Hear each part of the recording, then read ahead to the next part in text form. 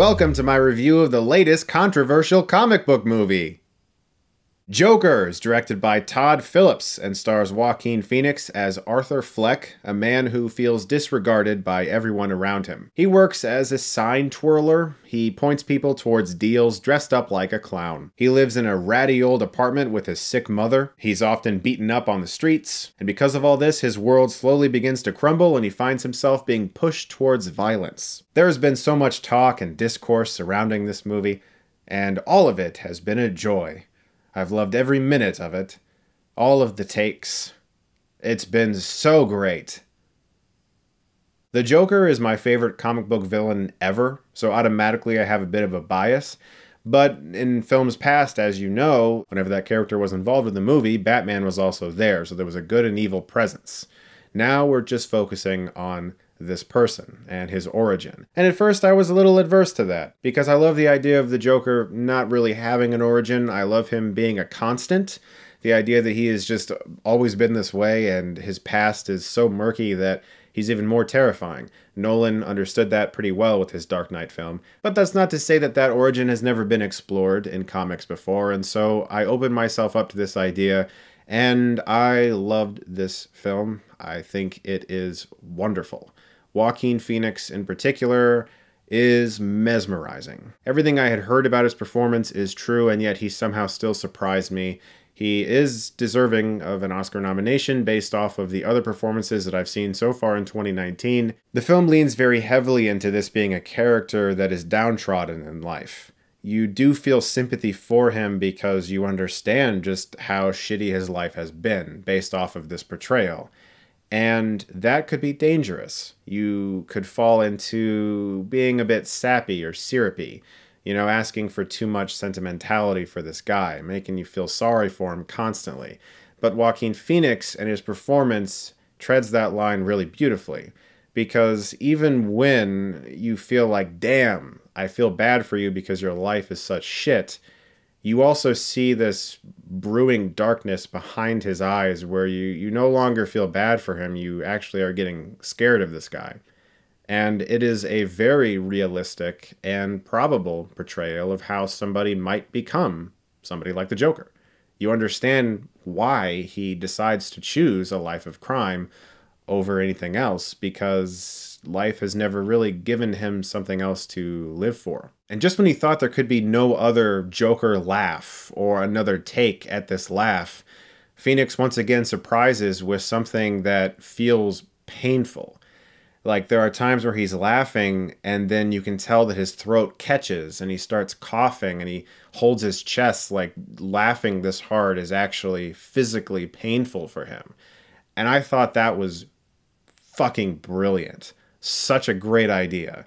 Like, I'm not going to get into the compare game because that's just pointless. Plus, I've only seen this movie once. But this is definitely able to stand side by side with what Ledger did. Ledger is iconic, and that performance will never be outdone, in my opinion. But what Phoenix does here is wholly his own. It feels unique to him. It feels like something only he could do. And his work as Joker is fierce and ferocious. He eats the screen every single time he's in frame, which thankfully is quite often. It's also really well shot. The cinematography, the color palette, beautiful, gorgeous movie. Doesn't feel like a comic book film. Feels like a drama because it is a drama. I wouldn't even really call this a thriller. This is absolutely a character study.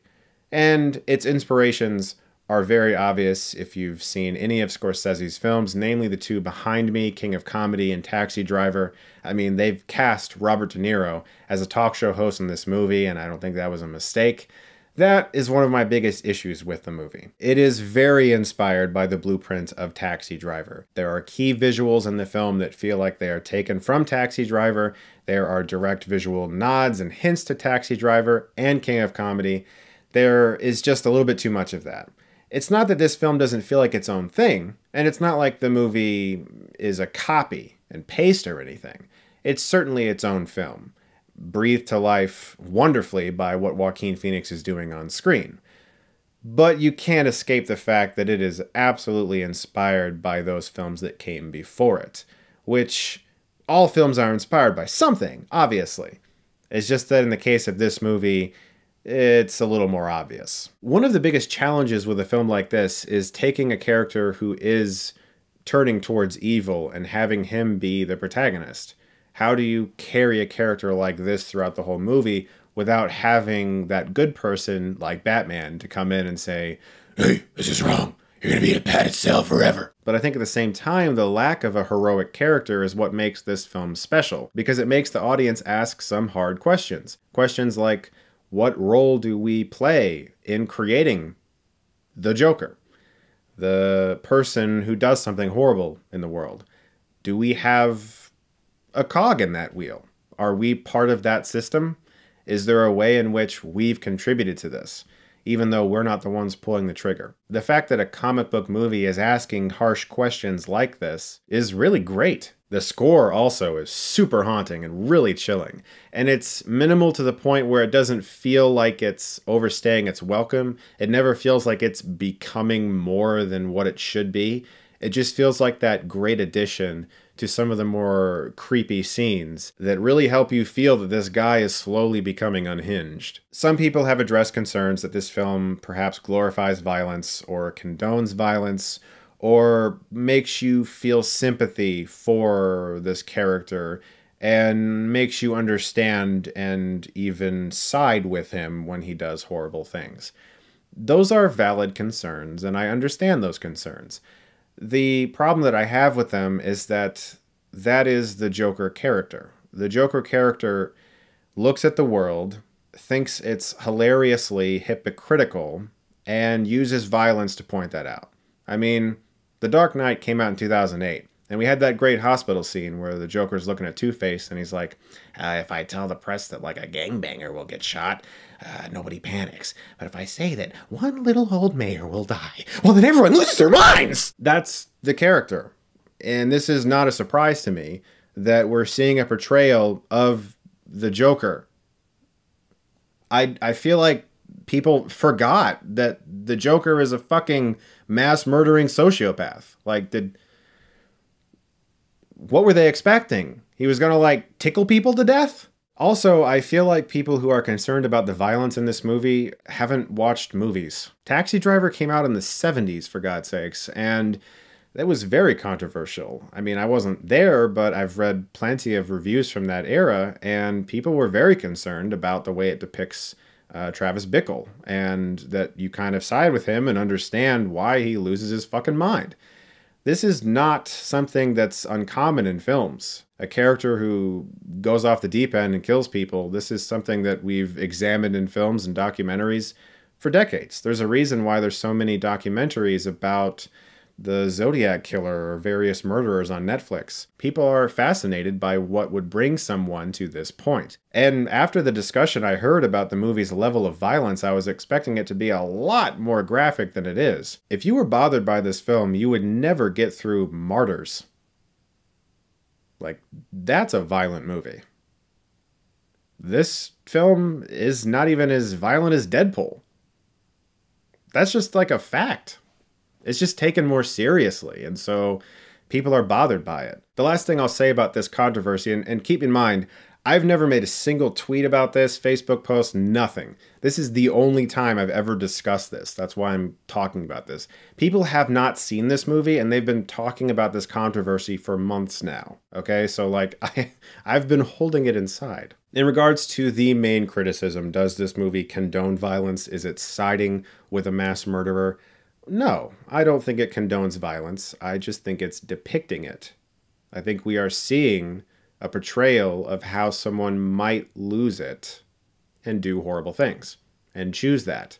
It's not saying, hey, this is the route to happiness. It's saying, careful, because this could be how it ends up. That's all. And I think the fact that we're having this discussion at all about a comic book film is really great.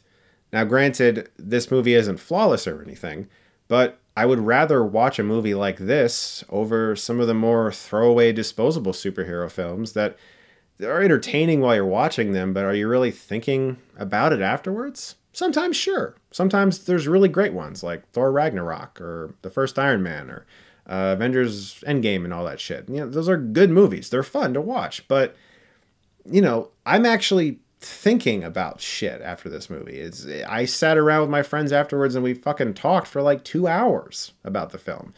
And that's saying something. So with Joaquin Phoenix's excellent performance, Todd Phillips and his sure hand behind the camera, the gorgeous cinematography, the great score, this is a really good movie. I wish it didn't follow the blueprint of Taxi Driver to such a T, but nevertheless, I think this is the best version of a Joker origin story we could have gotten in a film.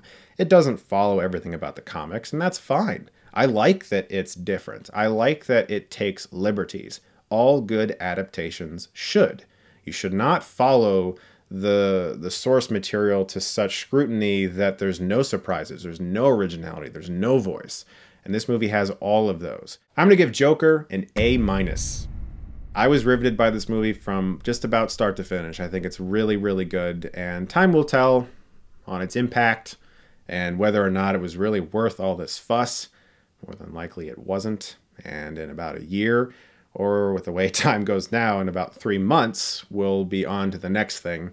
But for now, this is the current film controversy, and I'm very curious to see how this plays out. I'm also very excited for you guys to see the movie, and I hope you enjoy it. So thank you very much, as always, for watching, and if you like this, you can click right here and get Stuckmanized.